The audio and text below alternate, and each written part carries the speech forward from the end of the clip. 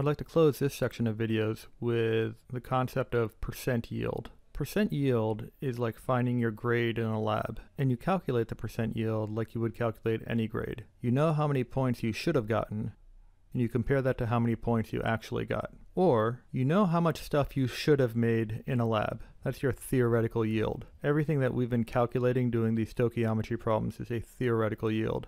You compare that to what is actually collected when the experiment is performed. An actual yield involves going to the lab and collecting material. The theoretical yield is just doing the stoichiometric calculation.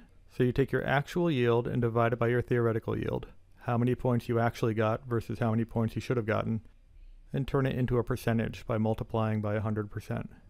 If I take 50 grams of sodium and combine it with 15 grams of nitrogen gas, I then go to the lab and collect 57.8 grams of sodium nitride. I would like to know what the percent yield is. Let's begin with our balanced equation. Sodium is just Na. I'm combining that with nitrogen gas. Nitrogen's a diatomic, so that's N2.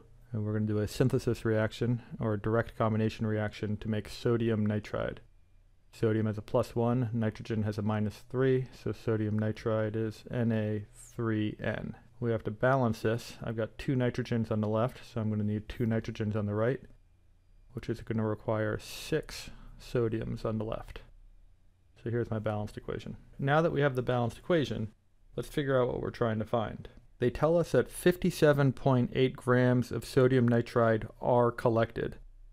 Well, if you notice the active verbs there, that means that somebody actually went and performed the experiment and collected that 57.8 grams, which means that number is an actual yield. What we need to figure out is a theoretical yield in order to calculate a percent yield. So we have to do some stoichiometry. We need to figure out how much sodium nitride will be produced. Let's start converting to moles. I have 50 grams of sodium. Sodium has a molar mass of 22.99 grams. So that means I have 2.17 moles of sodium. Now we have to do the same thing for the nitrogen. I have 15 grams of nitrogen. Molar mass of nitrogen is 28.0134. Don't forget that nitrogen is a diatomic in that calculation. So I have 0.535 moles of nitrogen gas. I've written a balanced equation. I've converted to moles. Now I have to figure out which one of my 2 reactants is the limiting reactant. I like to do that if-then statement. It doesn't matter which reactant you choose.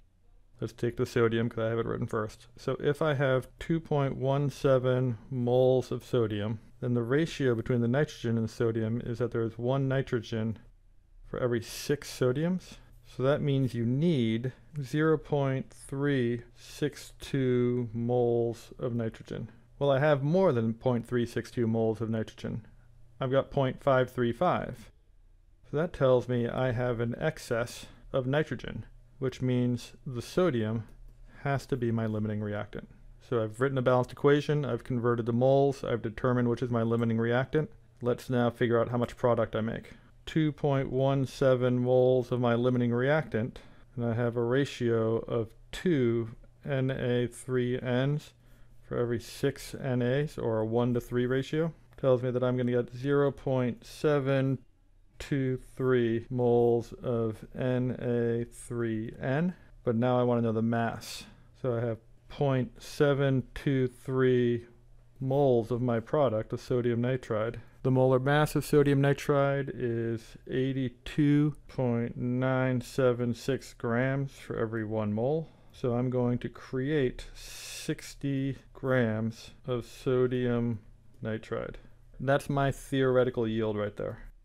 That's how much sodium nitride I should produce according to the stoichiometry. If I go back to the question, they tell me that 57.8 grams of sodium nitride was actually collected. So I could take my actual yield, 57.8 grams, and divide it by my theoretical yield, which was 60 grams, turn that into a percentage, and I get a 96.3% yield, which is pretty good. One final thought before closing this video. Is it possible to get a percent yield greater than 100%? The answer is yes. it is possible to collect a greater mass than you expected to. This could happen in a decomposition reaction where you don't let the reaction completely decompose, so you have some excess reactant in your product. This could happen if you have to dry out a solution and drive off the water. And if you don't let it dry out completely, you could be measuring some extra water by mistake. It's possible to get an actual yield higher than the theoretical yield you calculated.